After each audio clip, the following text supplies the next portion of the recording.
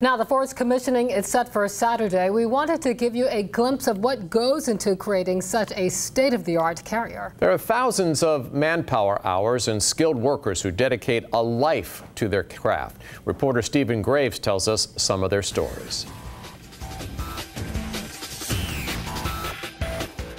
It's pretty crazy, being as young as I am and seeing all this stuff come to life. For Nick Sarconi, the Gerald R. Ford is more than a ship. In his short career so far, it's all he knows. Pretty much packed up my life when I was 19 years old and moved down here. Now at just 24 years old, the alumni sticker kind of shows, hey, this guy made it through. He says it's hard to believe his accomplishments have brought him to a point of service that will impact history. Says, wake up and think I'm going to build freedom. His skills are now a part of building this state-of-the-art aircraft carrier. Sarconi works putting catapults in place to launch jets on the flight deck. You're coming here every day to help protect this nation. Really helps you get through the day. Oh, it's a humongous responsibility. But it's a challenge that I welcome. And it's a challenge that's nothing new for David Batdorf. The Ford is his 9th carrier he's working on.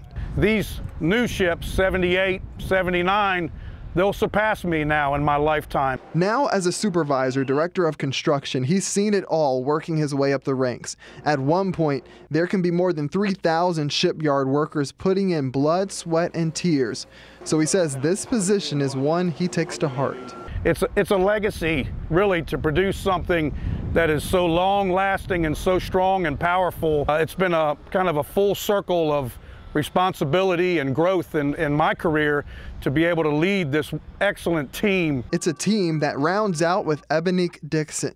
It has come a very, very long way. She sort of encompasses it all. As a Hampton Roads local and third-generation shipyard worker, this work comes naturally.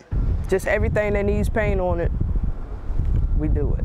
She says it still hasn't processed that her duty, something as simple as a paint job, is an integral part of leaving her mark on American history. This is an everyday job to me, so you still really don't think about it that way, but it actually is the first of its class. So come the commissioning of the Ford, it means more than a ceremony.